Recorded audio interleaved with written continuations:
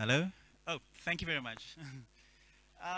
First of all, I'd like to ask all the opening session speakers to please come and sit in front. I think we are missing two of them. Just by your nameplates. Thank you very much. And I'd like to thank the hosts. I think this is one of the most efficient opening ceremonies. We started before time and we finished before time as well. I mean, it has never happened before. We usually are late, so this is really great. So we're about to start the opening session where we're going to have speeches by some of our stakeholders. So if you could please take your seats. And let me see if I see everybody. Yes, okay. And not to be outdone by our hosts, I think we will just start. If you could take your seats, please.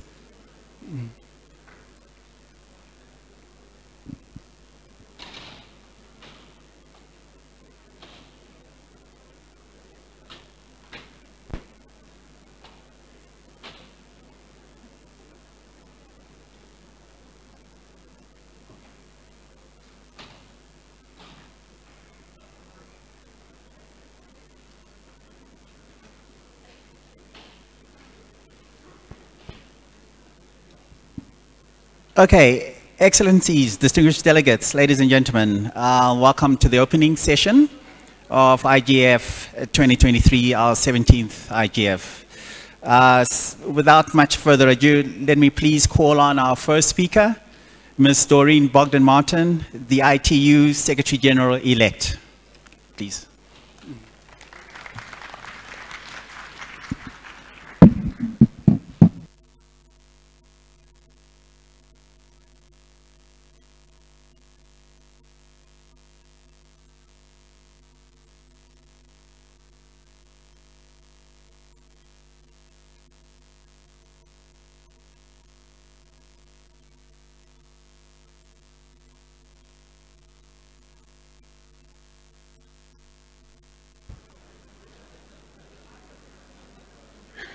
Okay.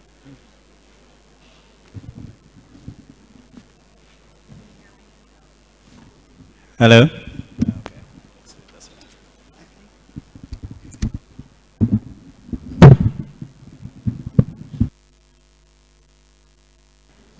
Okay, I think that's better. Excellencies, ladies and gentlemen, it's exciting to be back in Africa, the continent where the IGF was born, and where the potential of digital transformation to drive growth and prosperity is nowhere greater.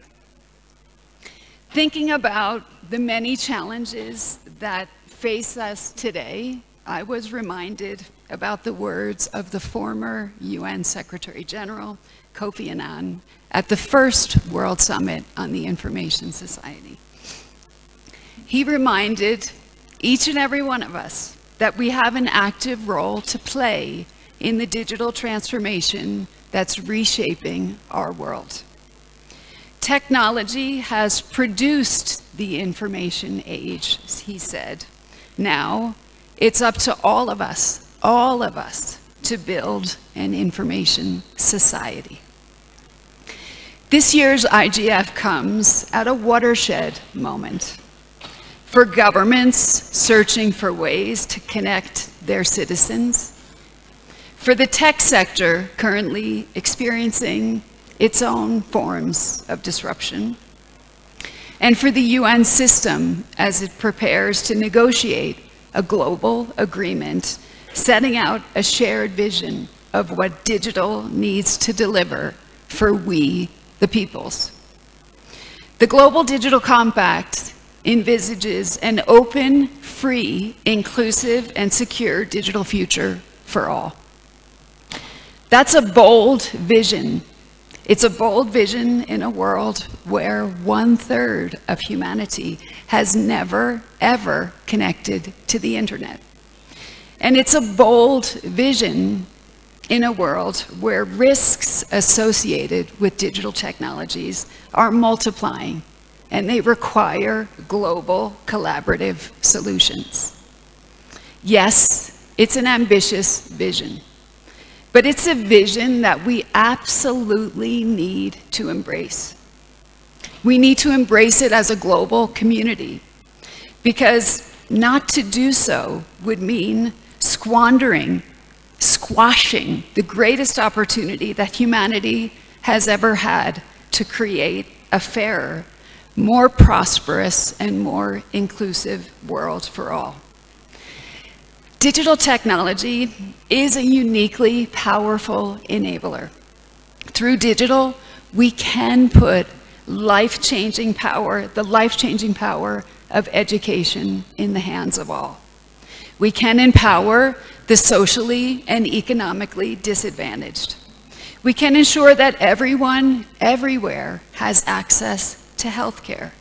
We can turbocharge human knowledge through collaboration in science, engineering, agriculture, and more.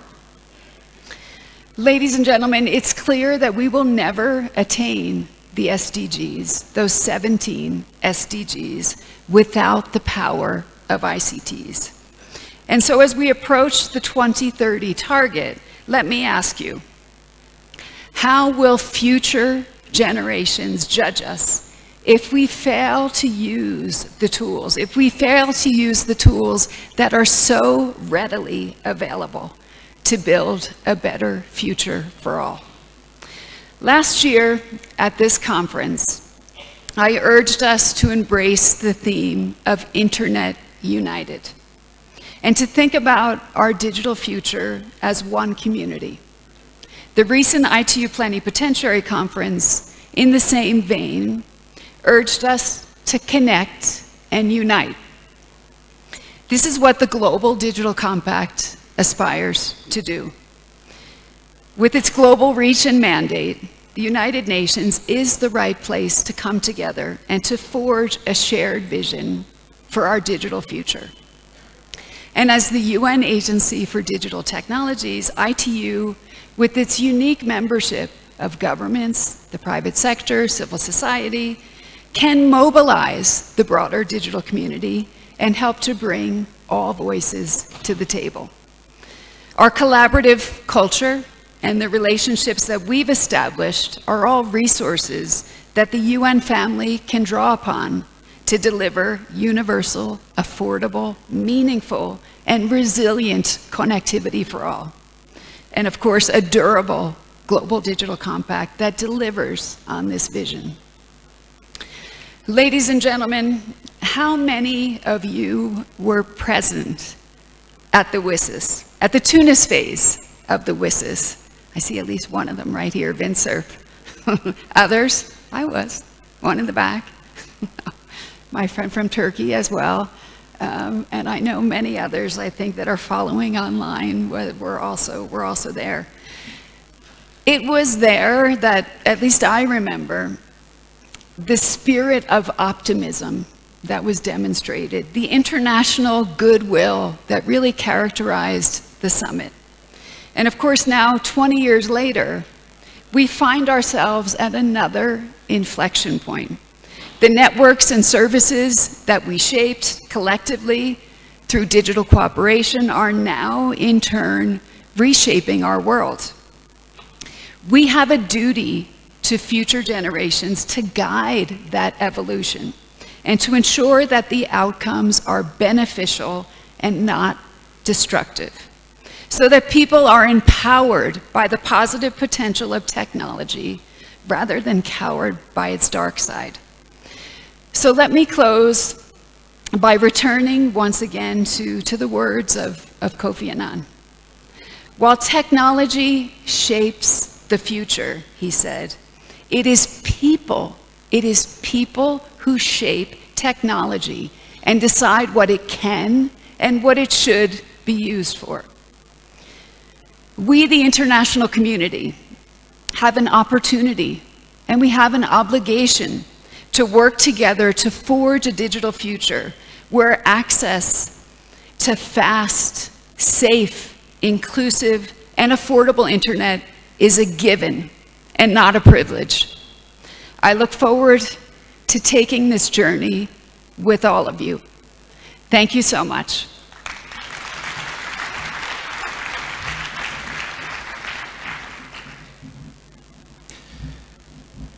Thank you very much, IT Secretary General-elect.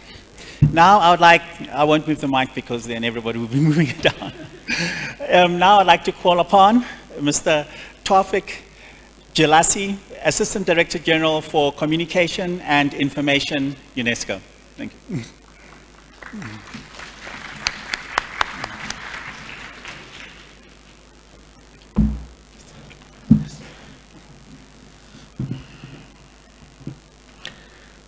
Honorable Ministers, Excellencies, distinguished guests, ladies and gentlemen, let me first start answering Doreen Bogdan Martin's question. Yes, I was at the 2005 World Summit on the Information Society. And as we all know, Tunisia hosted that year the World Summit on the Information Society, which was the birthplace of the IGF. So I come from North Africa, and I'm very delighted being here in Sub-Saharan Africa, in Ethiopia, as the representative of the UNESCO Director General at this important event. UNESCO has been very much involved in the IGF since its start. UNESCO has even hosted the 2018 edition of the IGF at its Paris headquarters. We continue our work with the IGF stakeholders, including through our Internet Universality Indicators and the UNESCO Rome X framework. For those of you who are not familiar with it, let me define the 4 key letters in Rome. R standing for human rights, O for open, A for accessible, and M for multi-stakeholder approach to digital development and to internet usage. We recognize that the internet and digital technologies are the backbone of digital transformation, a topic that His Excellency the Prime Minister emphasized in his opening remarks. But there is no successful digital transformation it's not anchored in human rights and other key humanistic values, a message that Doreen emphasized in her opening remarks. So there are 3 key questions in this digital transformation journey that I think we should all answer. Why to transform? What to transform? And how to transform. I think the case for change, the why, is quite obvious to all of us. But what is not as easy to answer is, what are the boundaries of digital transformation and how to execute, how to implement, how to deploy. Again, our Rome X approach, which is very much cross-cutting in terms of topics, including gender equality, including climate change, and the 303 indicators that we have developed to conduct a national assessment of digital readiness. We are delighted to say that so far, 44 countries have used the UNESCO Rome framework and Internet Universality Indicators, 17 of which are African nations. Actually, it was just last week that Ethiopia released its report on the national digital assessment through the UNESCO framework and indicators. We live in an era where digital platforms are becoming dominant. We know in many countries the youth spending more than a couple of hours per day connecting to digital platforms. We know in some countries the primary source of news for 80% of the population is a digital or social media platform. The Prime Minister mentioned some of the key public hazards in that. disinformation, misinformation, hate speech online, conspiracy theories, cyberbullying, online harassment of professionals, and so on and so forth. That's not the resilient, open, accessible internet that we all want. We don't want the internet to become a place for public hazard.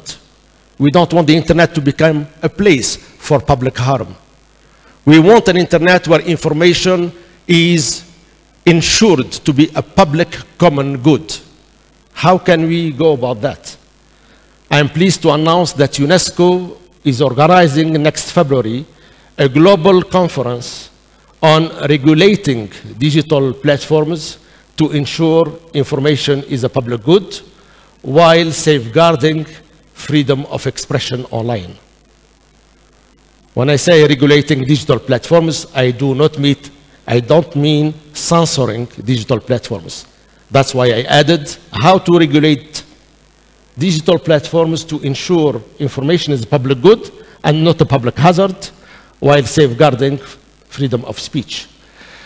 We have been preparing for this major conference in an inclusive, multi-stakeholder approach involving the 193 member states of UNESCO, civil society, academia, research institutions, but also, very important stakeholder, the technology companies and the digital platform operators, without which our declaration will remain just a paper exercise. It is the technology companies and the digital platform operators who have to abide by the global regulatory principles that will be the outcome of this conference.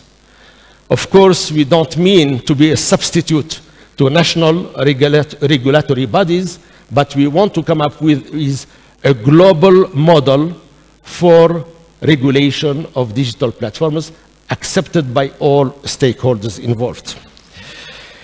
Let me just conclude by saying UNESCO will continue to work closely with other members of the UN family, with different stakeholders, be it civil society, academia, private sector, research institutions. We are pleased to continue the discussions regarding the World Summit on the Information Society +20 review, the future of the IGF, and hopefully to contribute to the Global Digital Compact, but also to the UN Summit for the Future of September 2024. Let me here quote in closing the UN Secretary General Antonio Guterres, who said, "There are two key challenges that we are facing in the 21st century, climate change and digital transformation. Certainly, we can hopefully contribute to the solutions or sustainable solutions for both key challenges." I wish you a fruitful IGF. Thank you.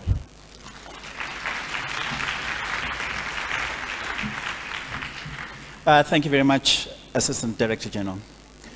Our next speaker, representing our IGF youth speakers, will be Ms. Lily Edinam Botsea.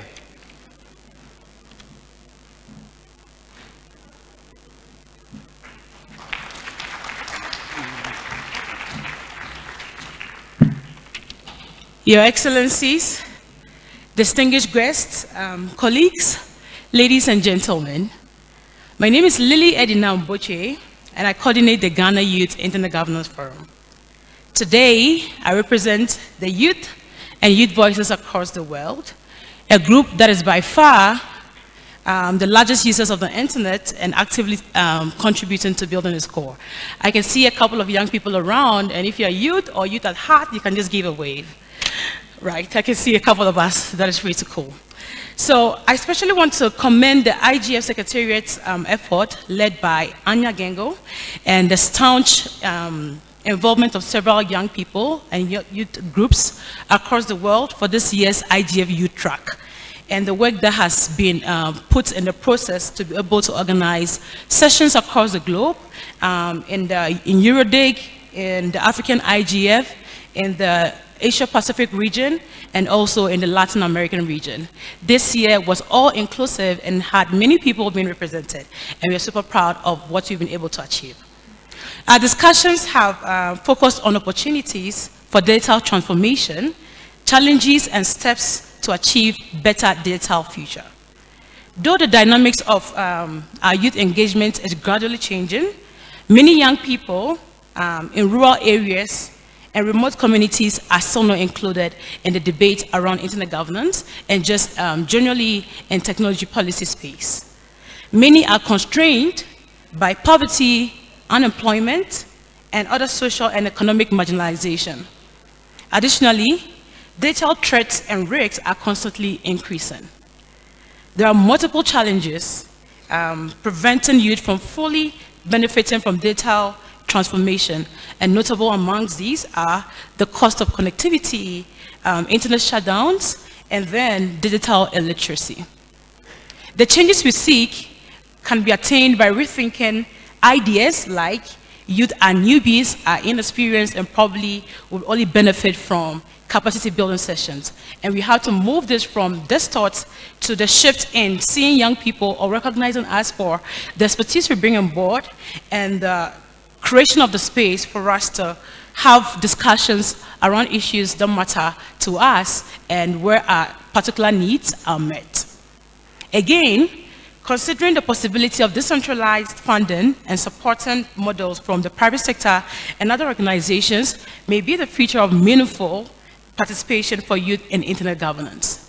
We have a report that will be shared at the closing probably and also made available for our action-oriented points that have come from the discussions we've had over the weeks and months building up to this conference.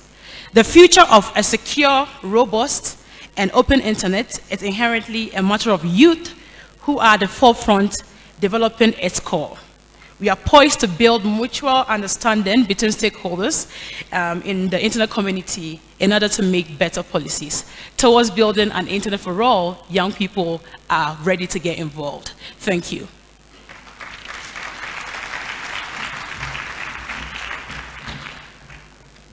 Thank you very much, Lily. Our next speaker does not need any introduction.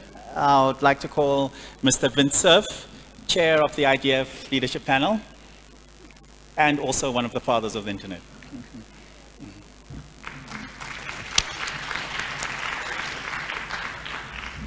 Thank you very much, Jengatani. You know, when people clap before you have said anything, it probably is a good time to just sit down because it won't get any better than that. I really appreciated Lily's remarks, oh, to be young again.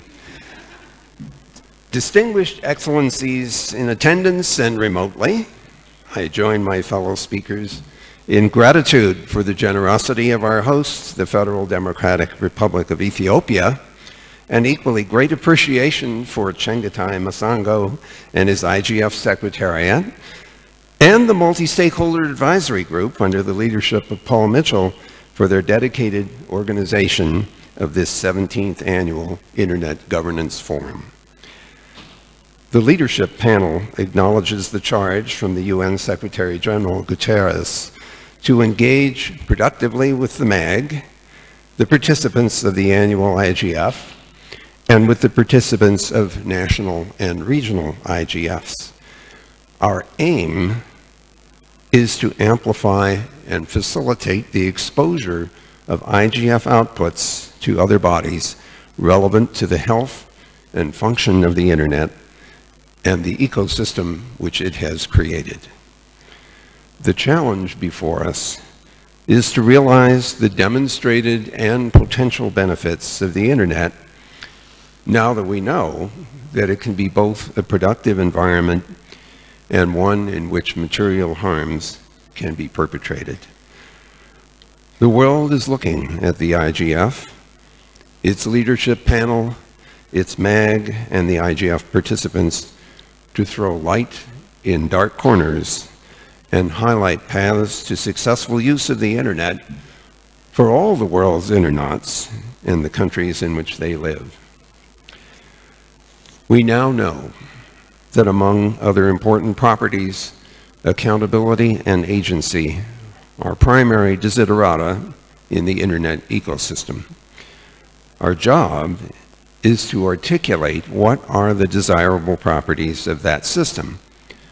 Safety, security, privacy, utility, accessibility in both senses of the word, affordability, resilience, operational sustainability, adaptability, and many more that I'm sure you can add. You will hear those words repeatedly in this conference, and you already have heard them several times this afternoon.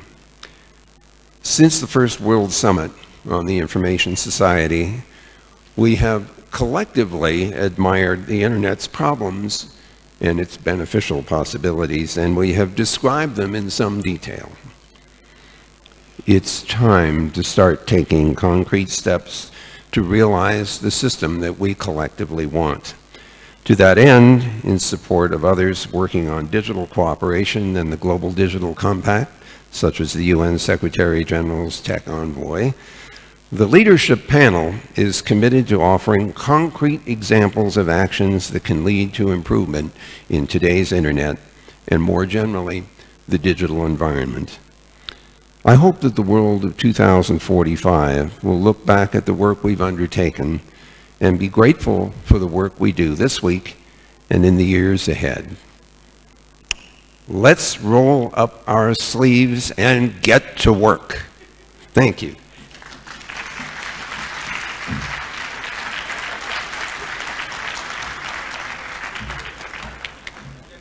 Thank you very much, Vincent.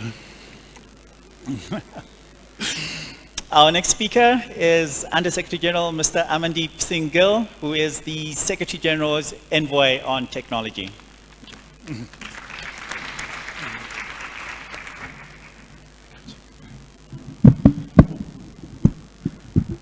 Well, Vint told us to just roll up our sleeves and get to work. And what am I doing here? Excellencies, ladies and gentlemen, it's a pleasure to be here in Addis, in this beautiful city. And it is a delight to see the IGF come back home to Africa. Tunis is where it all started, and Doran started us down the memory lane. And it's great that IGF is now coming back to Africa. And it's also great to see the growth of this community. Many more regional IGFs, many more national IGFs. So it's truly becoming a community that's built from the bottom up.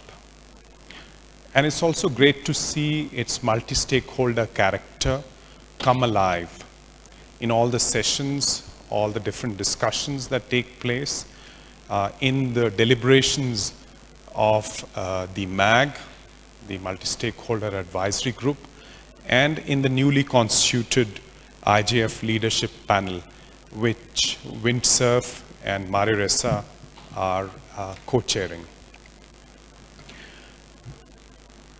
A lot has been achieved in 17 years. A lot more needs to be done. When the Secretary General started a reflection on digital cooperation in 2018, one of the key areas of focus was how do we reinforce the governance of digital technologies? Not just the internet itself, but the digital world writ large. In the years since, the importance of the digital transformation has been universally recognized. Today, each and every UN agency has digital transformation and related issues as one of its top priorities. That's good to see. But I think we need to work harder on improve how we govern these technologies. The Internet Governance Forum itself needs to up its game. That's the reason why in the Secretary General's high-level panel on digital cooperation, there was a focus on the IGF plus governance approach. And the leadership panel, which has had its first meetings these past 24 hours has its task cut out. You all have your task cut out to make sure that this community, this vibrant community which has achieved so much, is fit for purpose for the coming years.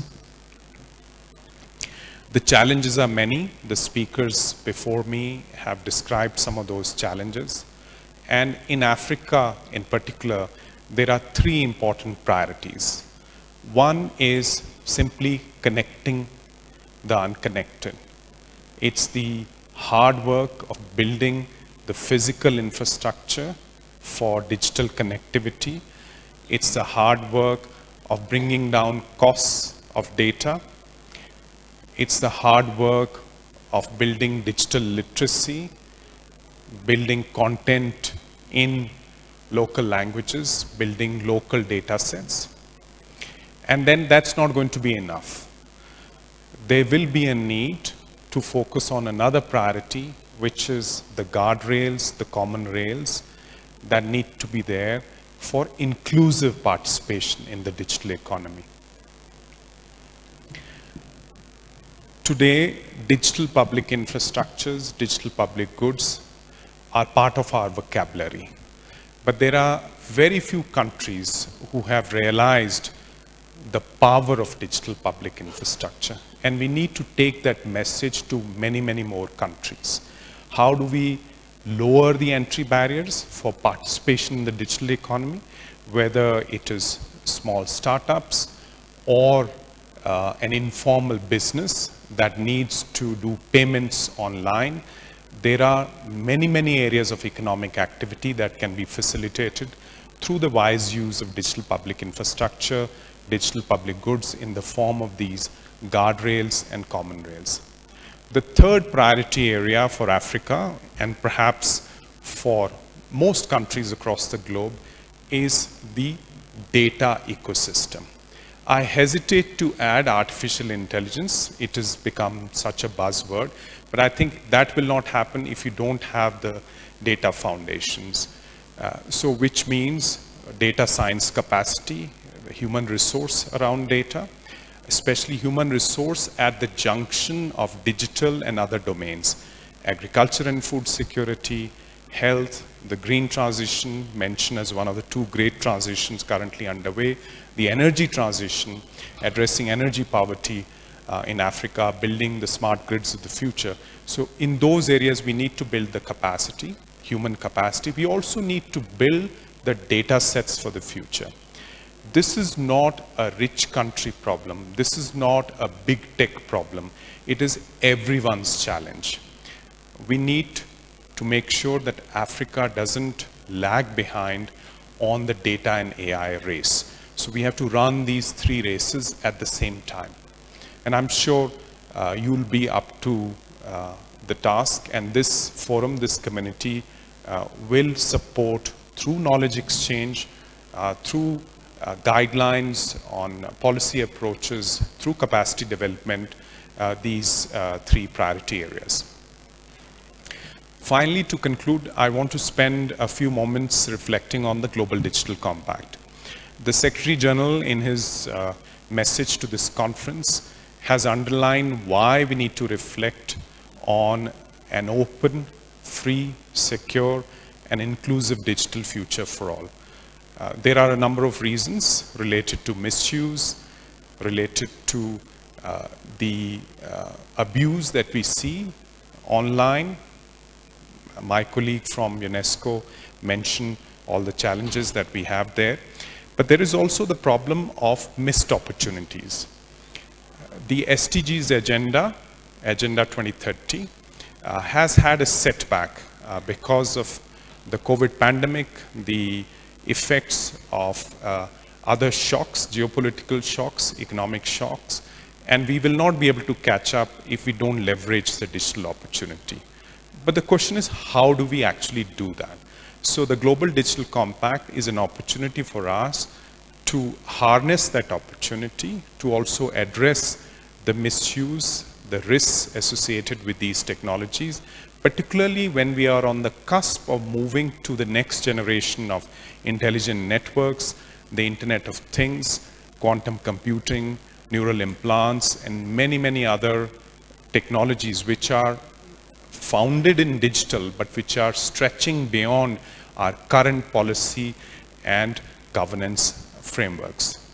This process leading up to the Global Digital Compact in 2024 will be a multi-stakeholder process. Member states, of course, have the lead. They will have to negotiate this document, but all of you, the multi-stakeholder communities from academia, from the private sector, from the tech sector, from civil society, have a role to play, not only in bringing more nuance, more urgency, and more factfulness to these policy discussions, but also in ensuring that once the compact is adopted, it's taken forward, it's implemented, its guidance is landed in the practice of not only governments, but also the private sector, civil society, academia, and the technology networks. It's a huge task, and we have made a good beginning. This forum has 5 items on its agenda, and those 5 items are closely aligned with the themes that the Global Digital Compact is likely to address. So the outcome of your deliberations would be a crucial input into that process going into the Summit of the Future in 2024. I wish you all the very best for your deliberations. Thank you very much.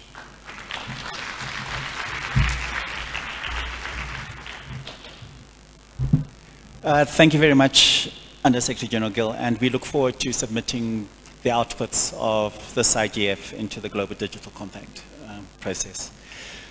Our second last speaker is the President and Chief Executive Officer of the Internet Corporation for Assigned Names and Numbers, ICANN, Mr. Joran Marby.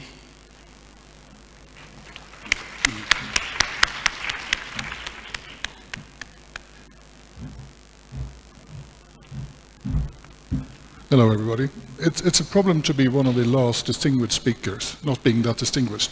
So I thought I'm going to do it and actually listen to Wint then. Don't worry, the only thing I'm going to do is roll up my sleeves. I always do what Wint says. Funny enough, I was thinking about Wint just when I was preparing this speech, because we were in a panel, IGF panel in Geneva. And at that panel, everybody suddenly talked about internet as a bad thing. It was all about fake news, the problems on the internet, etc., etc. And I remember me looking at each other saying, this is not the internet I know. So I will try to give you a little bit more of a positive picture of what's happening in the world. But I also represent the technical community, so I'm going to be nerdy. But first of all, hello and welcome to the internet. Welcome to this room and welcome here. I'm really happy to be here. This is one of my favorite places to be. ICANN has been a supporter of the IGF since its start. And we do that because we think this is an important place for people, stakeholders, governments, civil society, and just people coming together and talk to each other. It's not the outcome important. I see this as a big school, and especially coming to Africa and learn so much what all the things that's happening here helps me and benefits me and my organization. But we shouldn't forget, the power of the internet comes from being one single, interoperable global resource that is accessible globally and locally at the same time. It brought us closer together because it is borderless and owned by no one, and yet controlled by everyone. The internet is a network of networks that relies on a common set of technical protocols and standards that allows these networks to communicate with each other, thus allowing us to interact. These technical rules essentially ensure what we call interoperability, which is a crucial aspect of technology to ensure that it's accessible for everybody, everywhere, from a technical perspective. Every time you go online, you hit about something that comes from ICANN and from our technical partners. We do that for free. We do that for you. And how do we define the internet? The internet is used.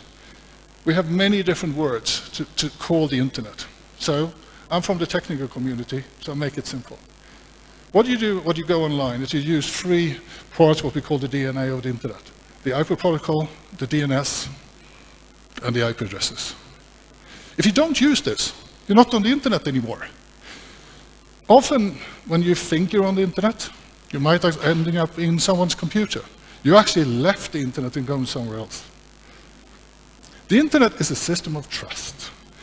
And this trust comes from a technical coordination governed by the multi-stakeholder model. Funny enough, it's voluntarily for you to use those parts of the DNA. You can actually choose to use something else. The funny thing is 5 billion people have decided to use this technical DNA. And as long as everybody uses the same technical protocols, there will be one single global internet that knows no geographical borders whatsoever.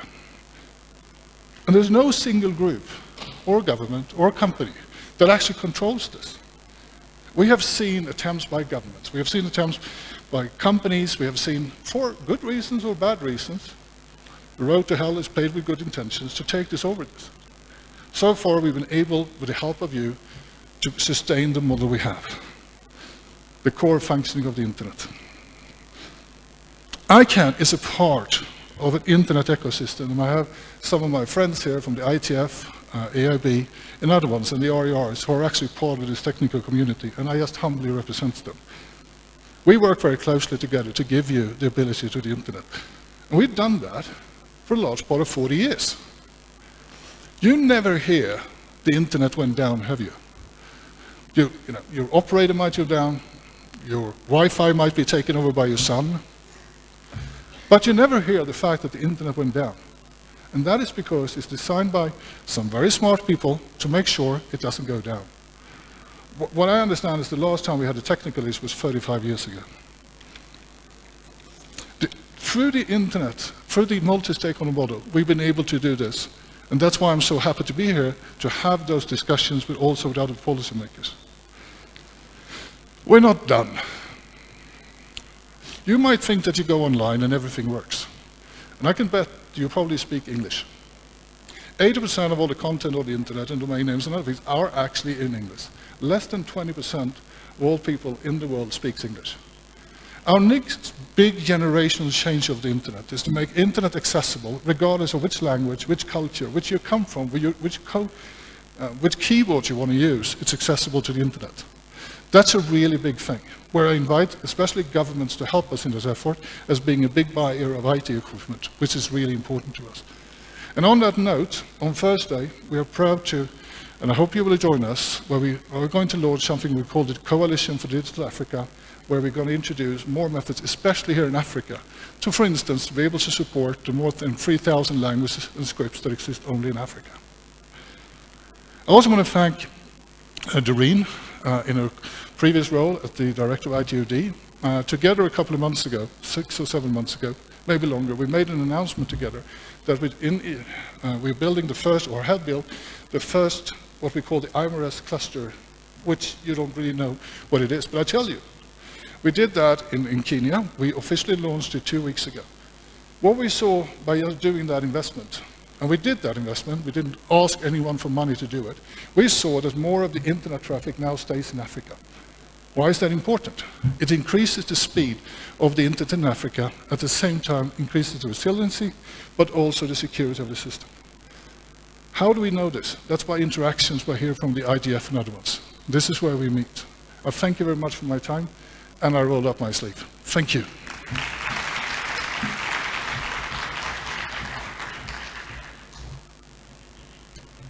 Thank you very much, Mr. Marvin. Our final speaker, but not least, is Ms. Jamil Venturini, Co-Executive Director of Derechos Digitales. I hope I said that right.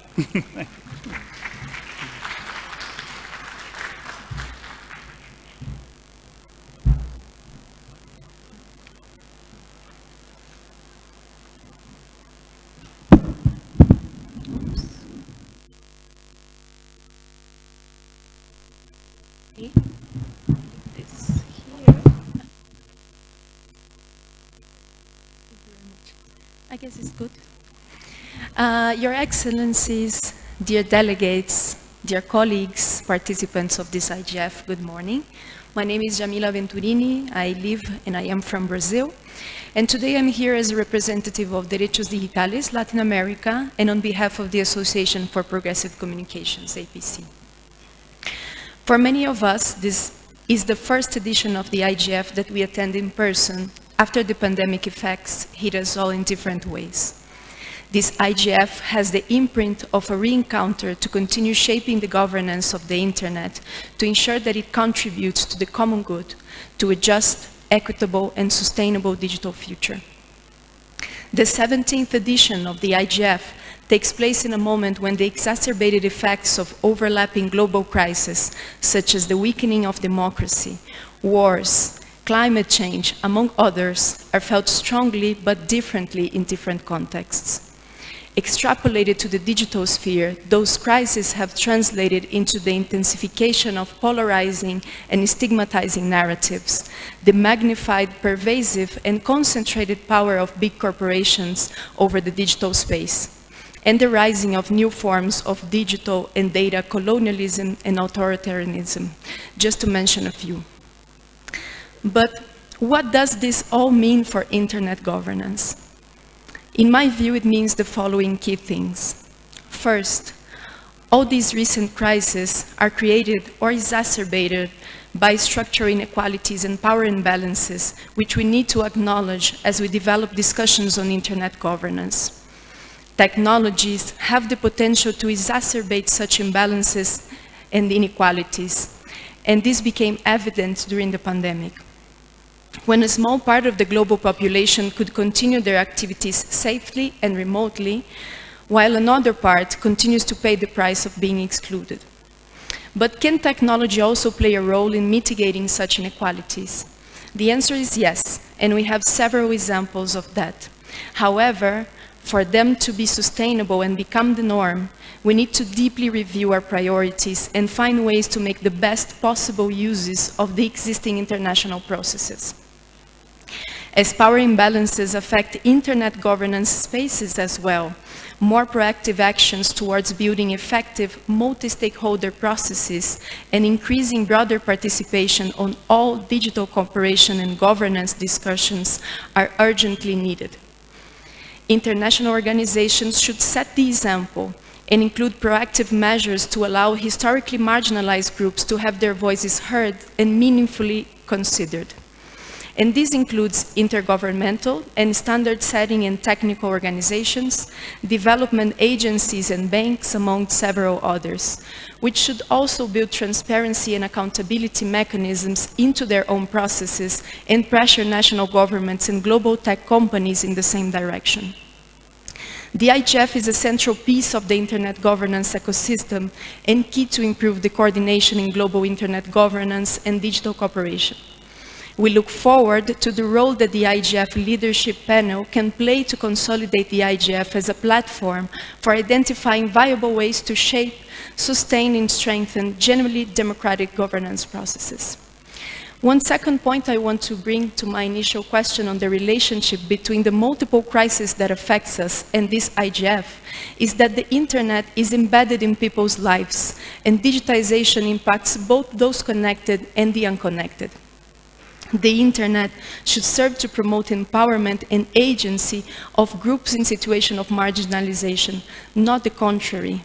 And they should be able to participate actively in the decisions that are affecting their futures.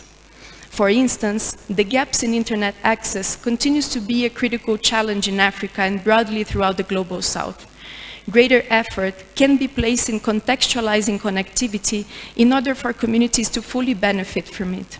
Expanding the telecommunications ecosystems to include locally driven, community-oriented solutions can help to drive appropriate content, local innovation, and community ownership, as well as economic change in many areas in Africa and elsewhere, as several leaders and grassroots organizations present here have already proved.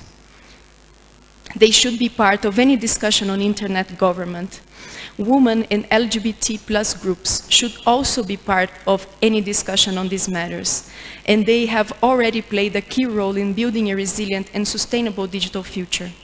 Concrete measures should be taken to foster their participation in digital cooperation and governance conversations, and to protect their rights, including to life and freedom of expression. We are constantly under attack due to gender-based political violence against the ones who occupy decision-making spaces, or to insist to raise their voices against injustices. Finally, I cannot stand here without echoing civil society's call for the reestablishment of internet access across the African region and beyond, and the promotion of a free, open, and secure internet that allows us to fully exercise their fundamental rights. While we celebrate the existence of the IGF, itself a result of significant civil society pressure, we stress the need for it to play a leading role in fostering human rights, gender, and environmental justice perspectives into digital cooperation and internet governance conversations towards the future that we want. Thank you.